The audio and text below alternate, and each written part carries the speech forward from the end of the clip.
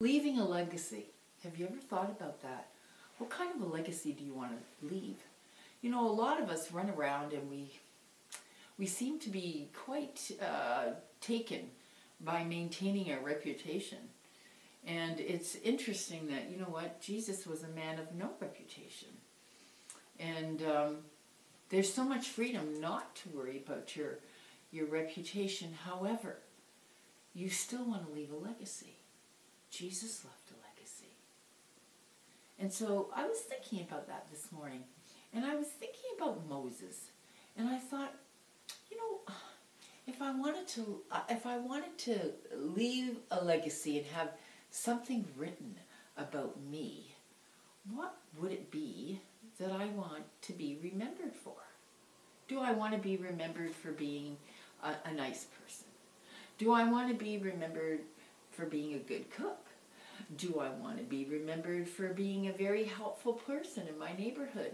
Do I want to be remembered for having made a lot of money? Do I want to be remembered for being kind? Do I want to be remembered for walking my spiritual giftings? Or a book that I wrote? And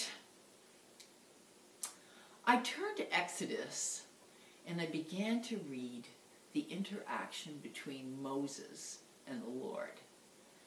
And how Moses would meet with God as a friend.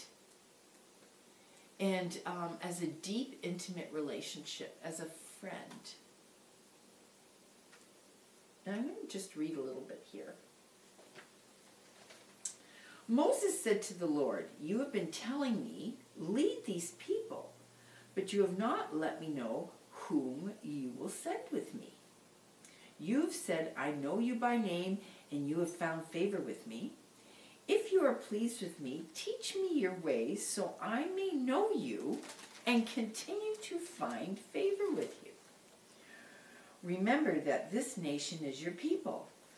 And so the Lord responds, "My presence will go with you, and I will give you rest." And then Moses returns and says, "If your presence does not go with us, do not send us up from here. How will anyone know that you are pleased with me and with your people unless you go with us? What else will distinguish me and your people from all the other people on the face of the earth?" And then the Lord said to Moses, "I will do the very thing you have asked, because I am pleased with you, and I know you by name." And I guess of all the things that we could be known for, inside the church and outside the church walls, would be somebody who loved the Lord so much and who was so surrendered that his presence rested on them. And I've given it a great deal of thought, and that's what I'd like to be known as. I'd like to be known as a lover of God, and that God was so pleased with me that he rested on me. And in doing that, I would not only be so close to God, and sometimes, you know, I pray, Father, let me be so close to you that I don't know when I stop and you start. So that it isn't just for my benefit, but it would be to bring glory to Jesus. That other people, saved or unsaved, lovers of God or not, followers of the way, that they would benefit from that, because Jesus would be glorified in my weakness.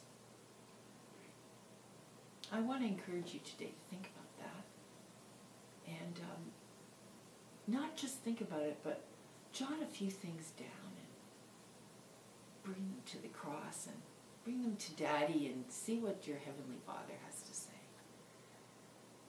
Have a wonderful